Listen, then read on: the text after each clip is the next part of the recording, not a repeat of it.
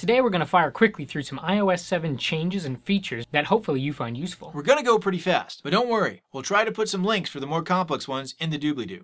Double speed intro! Alright Tech Zero, Start the counter. starting with the basics, the flashlight, Wi-Fi, airplane mode, the calculator, do not disturb, and a bunch more settings are located with a quick swipe up from any screen. This is called the control center. Your mobile data usage is now split up by app, and you can choose to block any app from using mobile data. Now you can block or blacklist specific users from iMessage, phone calls, and other apps. Spotlight or search is no longer on the far left screen. Simply swipe down from any home screen. Apple's competitor to the bump, called Airdrop, allows you to transfer videos, pictures, maps, contacts, and more with people nearby or in your contact list. The Compass app now has a handy level. You can finally put NewsStand in a folder. Well, that's enough reason to update right there.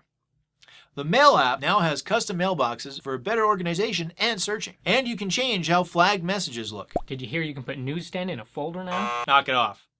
You can turn on timestamps for text messaging. You can enable larger or more readable text sizes through a few new accessibility features. One is called bold text, and the other is called large dynamic text for those apps that support it. Siri can be taught how to pronounce things correctly. Just say that's not how you pronounce that. The limit on the number of items in a folder has been changed, so now there's no need for a whole bunch of folders called Games 1, Games 2, or Utilities 16. They should all be able to fit inside a single folder now, and you can swipe side to side. Apps can auto-update if you want, relieving you from having to carve out a chunk of time to do it yourself. You can no longer search the web or Wikipedia using the Spotlight search on the phone. How is that a new feature?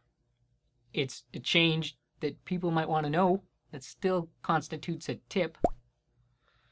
There are far more customizations for the notifications screen. Safari has caught up to modern browsers and now has an omnibar. You can type a URL or a web search into the address bar. And the iPhone version is no longer limited to 8 pages. Photo navigation and organization is vastly improved. And the camera has a ton of new features like filters, effects, and crops. Try this one out. Hold the volume button down for a quick succession of rapid-fire photos. Well, those are some of our favorites. I hope you found them useful. I know we did. Yeah, because my newsstand is now in a folder. Thanks for watching. And be sure to leave your episode suggestions in the comments below. And if you like this video, please check us out on Facebook and Twitter. And you could even subscribe. Or not. Or not. No big deal. Please subscribe. The Compass app now has a handy level. Compass. In New York, it's a compass. Here it's a compass. Argo. Got it. Siri can be taught how to say things correctly, like compass.